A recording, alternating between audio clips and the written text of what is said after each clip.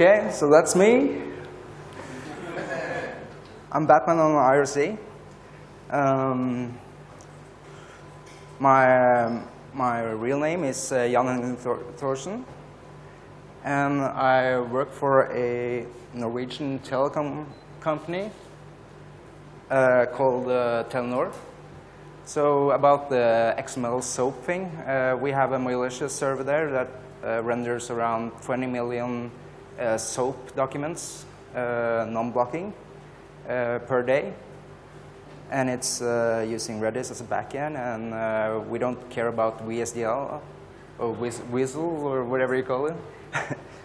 So we just hard code the templates. So we kind of brute force the routers and figure out what they really want, and then we just write the XML in a regular template, because it's so much faster than using something to actually generate the XML. Okay, so I'm really happy that you're all here, and I'm really glad that we managed to pull together the first Mojolicious conference. Yeah, and I'm here about the plugin called AssetPack, which can help you minify files. But I will, yeah. So through the talk. Whoops. I'm going through what the plugin can do, how it works, and how we can extend it and use it for custom things, if you like that.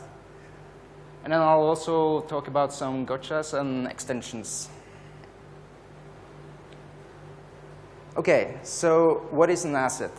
An asset is pretty much any static file, like a JavaScript file or a CSS file. That's the main things that AssetPack can handle now, but it could also, in theory, handle images or any other static asset that you might have. So the thing about the assets that you're actually working with is that you usually split them up and you make them readable. So you put like readable variables names in your JavaScript, and you indent it and make it all readable. But the browser doesn't really care about that. I mean, if the browser looks at a variable and it's called A instead of my name, for example, it can still do the same thing.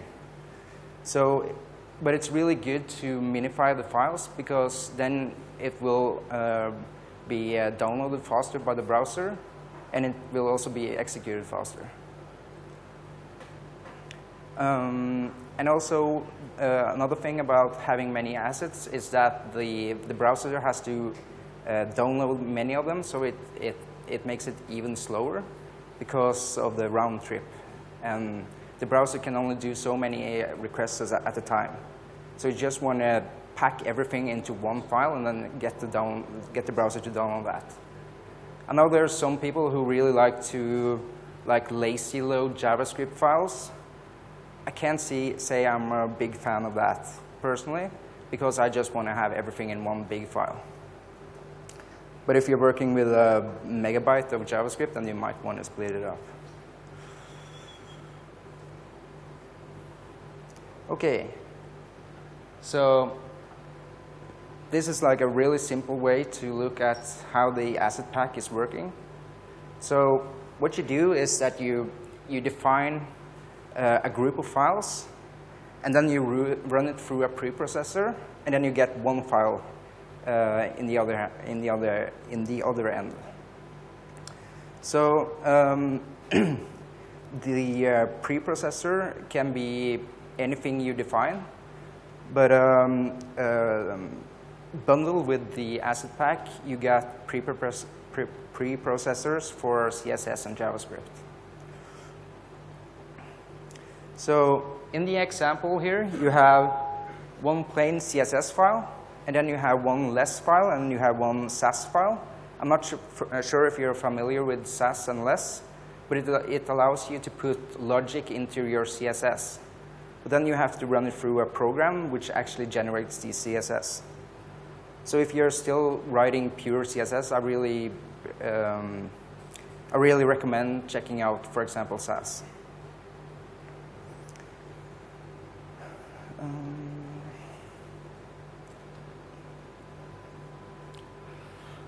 So there are some bundle preprocessors. The AssetPack, it uses CSS minifier XS to cram together the CSS file, to minify it, to remove white space and such. It also uses JavaScript minifier XS to minify the JavaScript, like shortening variable names and private methods and stuff like that. The XS modules require you to have a compiler, but I chose them anyway because they are really fast compared to the pure Perl versions. And then there's some optional requirements, and that is the less executable if you want to compile your less files. And then there's some guy who wrote the extension for or made a preprocessor for CoffeeScript, if you like to write that. And then there's us.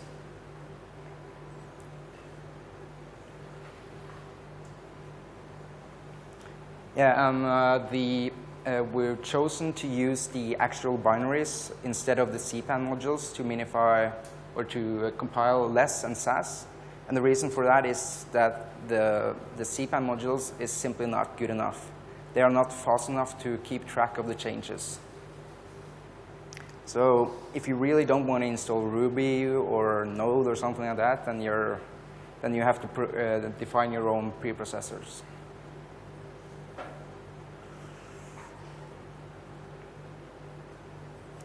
Okay, so let's show how you can define an asset. So this example is going to use a Mojolicious Lite application. Next, you have to load the plugin. And the plugin is meant to have sane defaults. So usually you don't have to give it any options. But there are some options like decisions on when to minify or not. After that, you define your assets inside your application. And the reason for that is that the assets they are minified or they are run through less or something like that on startup. So once the users are requesting the files, they are already compiled or created into one asset. So in the example here, we just use a dummy name for the actual asset that we want to reference to later. So that's myasset.css. And then we define a bunch of files which has to be located into your public directories or into your somewhere where the static renderer can find. So these files can also be accessible by typing the direct URL, if you like. And someone might want to move them elsewhere because they don't want the user to actually see the readable source. But I think that's pretty stupid, so I just did it this way instead. So the myasset.css file is going to be a combination of the Impress demo CSS file and the presentation.scss file, which is a SAS file.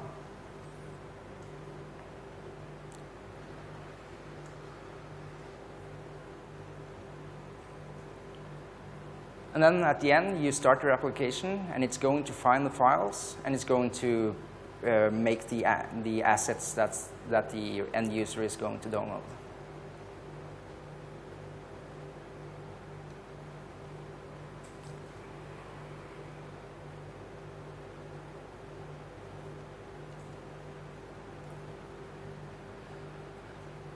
So in your templates, you have to create JavaScript files or style tags to include the actual assets.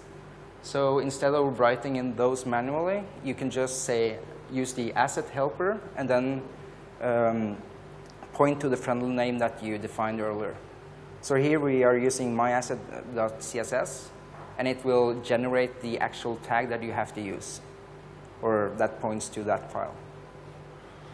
So this is more like a virtual file more than it's an actual file.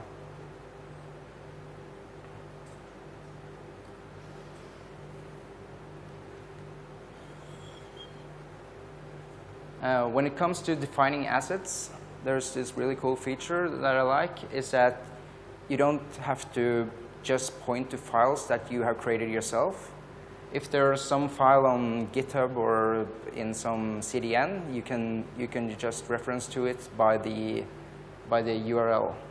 And AssetPack will download those files and then cram it into the resulting file. So here is the domain name is bundle.js, and it will include 3 files from the Cloudinary, or 2 files from the Cloudinary CDN, and then it will include the jQuery library, and then at the end it's going to include the myapp.js, which is some file that you have created yourself.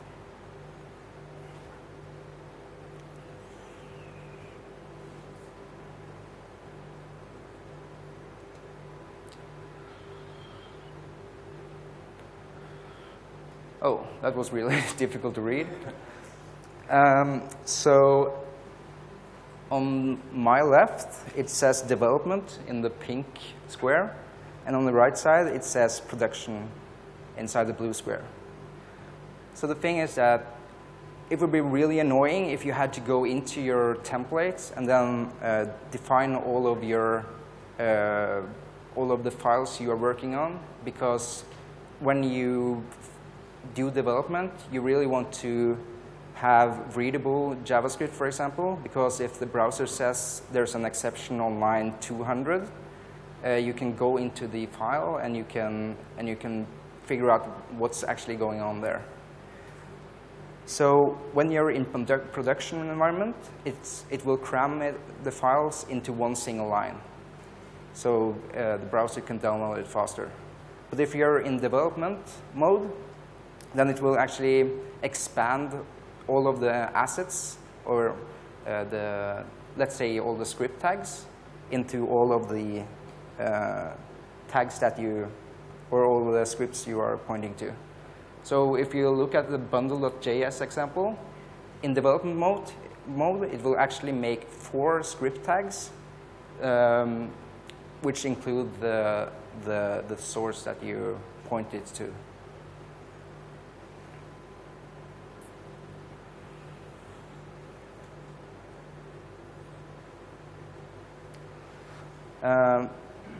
There is one thing, though, that if you're using CoffeeScript or SAS or something like that, then you still have to somehow backtrack where the bug is, because the generated file might not be exactly like your source file.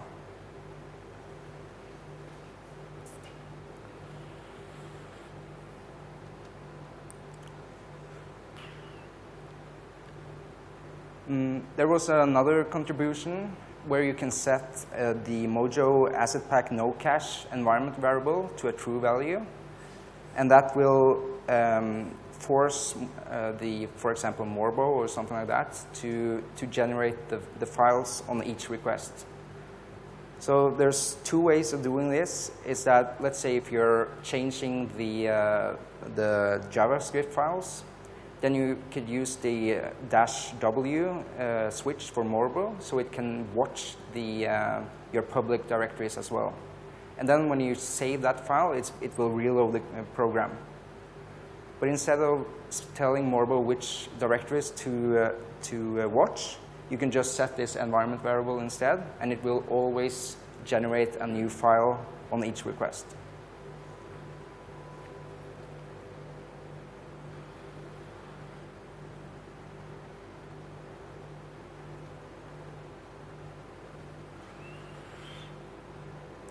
Okay, so what about the generated files and the general file structure? So in the beginning, I said that the files, your source files, are available somewhere where your static renderer points to. and that's usually in your public directory. So you might have some files under public CSS and public/JS, which is the files you're working on. But then a new directory, which is called packed, is created by the AssetPack plugin. And under that directory, the output assets will go. So instead of some asset here, it will be named, for example, my bundle or something, something that you define as the friendly name. And then you will have a dash, and you will have a MD5 sum, which is the sum of all the input files. So that means that every time you change your input files, it will generate a new packed file with a new MD5 sum. And the reason for that is because when a new visitor hits your app, you want to be absolutely sure that they download the new version and not the old one. So there are some ways, I'm not sure, but there are some other libraries that just put on a query string, and then you have like a timestamp or something like that. But there are some browsers that doesn't care about the query strings. It will still use the old version. But since you have the MD5, then you're always certain that the user will download the exact file that you want them to. And also the old visitors, which might have the HTML in the cache, they will point to the old file.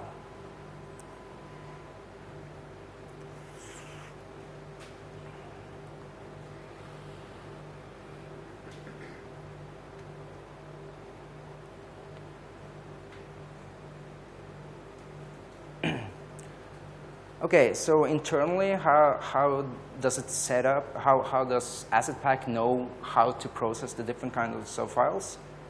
So the thing is that if you don't give it any options, it will do some auto-detection to figure out if you have less installed or SAS, or do you actually have the required CPAN modules. So if you have the required executables installed, then it's going to do call the preprocessor object, and then call the add method on that. And then, in theory, you should be able to define your own preprocessors as well. So let's say if you want to minify all your JPEGs, so you have your team of designers who don't really care about 10 kilobytes or 120 kilobytes or 1 meg of JPEG, then you could, in theory, just receive anything, and then you could run, and then you could add this preprocessor, and you could crunch that JPEG, like remove all the data that you don't care about, and then get a really small and nice JPEG. There's I think it's a jpegmini.com or something like that, that is really good at crunching JPEGs. So I would really like to tap into that, because it's so boring to go into the editor and do this job by yourself. Okay, so about the arguments, you say the first argument here is JPEG, and that's the file extension. So the AssetPack will look at the file you want to crunch, and then it's going to look, okay, this is a CSS file or a less file, and then it's going to run it through all the preprocessors that is defined for that file. So the data variable here is a scalar ref to all the data that is inside that file. So let's say if you have a 10 meg JPEG, then that reference is going to point to 10 megs of JPEG data.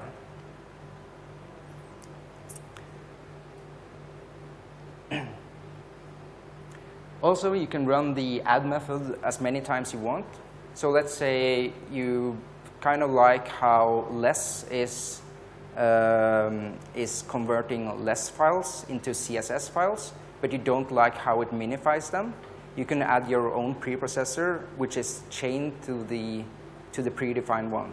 So then you could use the binary to convert it into CSS, and then you could crunch it by your own logic.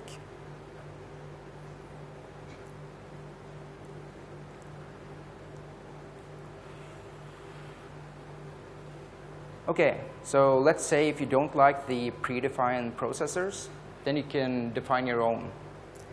What you have to do first is to call the remove method, because as I mentioned, the preprocessors are chained together, so you have to remove all the definitions, and then you can add your own.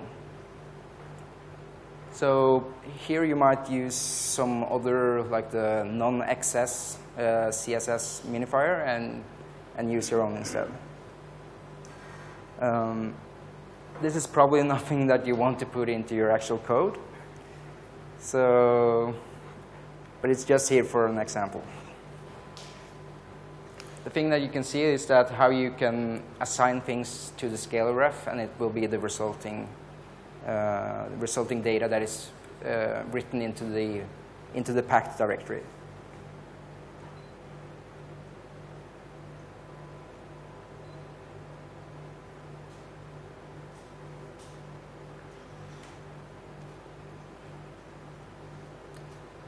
Okay, but there are some things that it doesn't solve. One issue with the packed file names is that, as I said, it has the friendly name, and then it has the MD5 sum. The problem with that is, let's say if you're using SAS. The thing about SAS is that you define like your main SAS file, which include other SAS files. So AssetPack today will only read the top level SAS file. So let's say if you have some, like in Bootstrap, you might have a variables.sas file, and if you change the color in that file, you have to actually make some dummy modifications to the top level file as well. So if you wonder why there's no changes, that's probably it. So one thing that I do while developing is that I always remove the files in the pack directory first, and then I rerun AssetPack on each reload.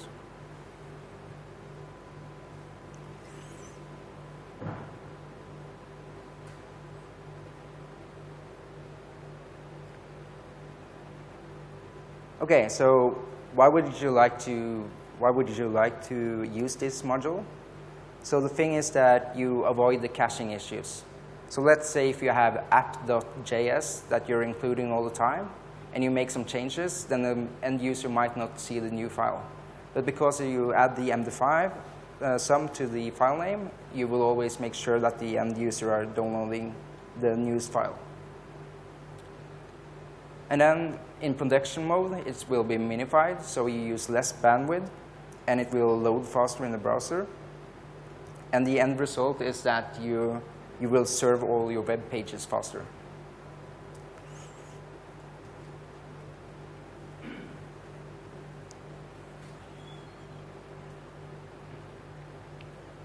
Okay, so if you start using AssetPack and you like it, then I would encourage you to make bundles or extensions that can be downloaded from CPAN.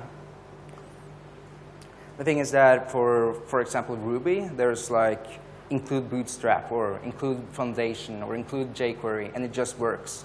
And I would really like to have the same functionality in Perl. So you say that, okay, instead of downloading jQuery, you can just say use jQuery or something like that, and it will automatically be part of your program.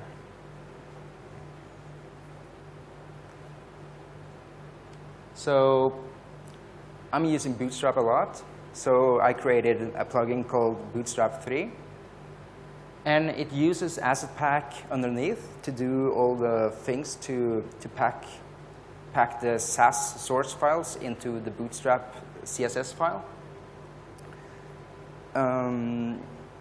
So let's say if you want to have Bootstrap, you can just use that plugin instead of downloading Bootstrap or cloning the Git repo or doing all the crazy stuff that you have to do to actually get Bootstrap into your project. So it also, since it's using the SAS version of Bootstrap, you can go in and customize everything you like. So Bootstrap is really big if you use the default settings. But let's say if you have no forms on the web page, then you can go into the plugin and you can customize it and say, oh, I don't care about forms. or I don't care about buttons, for example, and then you get a smaller file in the end. So how do you use this? You just specify the Bootstrap 3 plugin in your application, and then you specify which JS files or JavaScript files you want. So instead of having a JavaScript file that maybe takes 200 kilobytes, you can just say that I really like the tooltip.js file and the dropdown. I don't care about all the rest. So then you get a smaller JavaScript file in the end. And one thing that's different from the Bootstrap you get from, for example, GitHub, is that I've bundled jQuery. The version I'm bundling with this plugin will always have the requirements that Bootstrap has. So you don't have to be worried that I suddenly change it to jQuery 3, for example. That won't happen.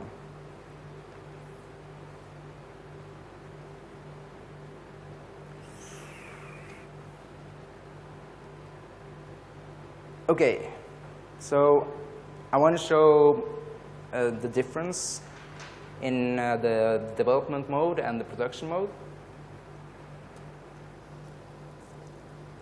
Let's see if I can pull this off.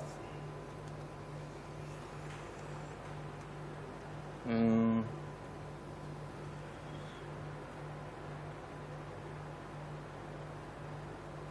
anyone read this? Is it better if I do?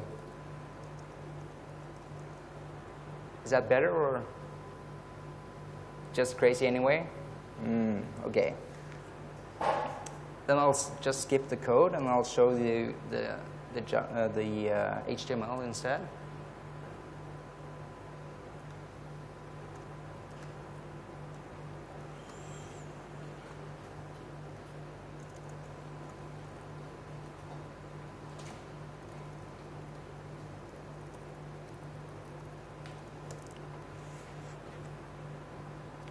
Okay, so like Joel, I created my presentation using Mojolicious as well. Okay.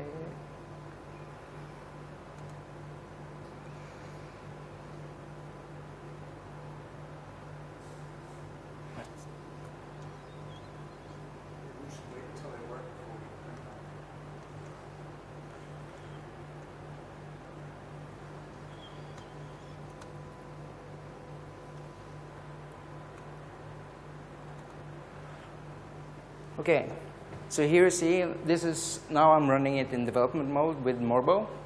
And here you can see that there's 4 CSS files generated or included into the markup. So you have Prettify, and you have the Impress demo, and then you have presentation, and then some MD5 sum, and you have Bootstrap. The reason why the presentation and the Bootstrap files also have the MD5 sum, even though you're running in development mode, is because they have to be generated by SAS to be usable. So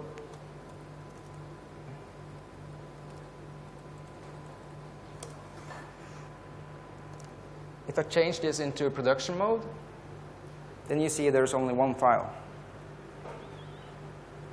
And we can see that it's minified and pretty difficult to read.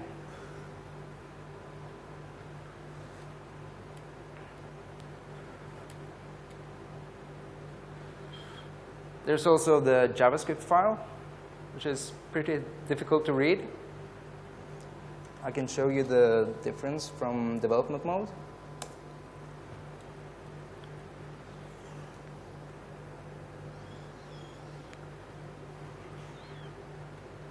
So this is the development mode. So it's a lot easier to debug than this. Okay, so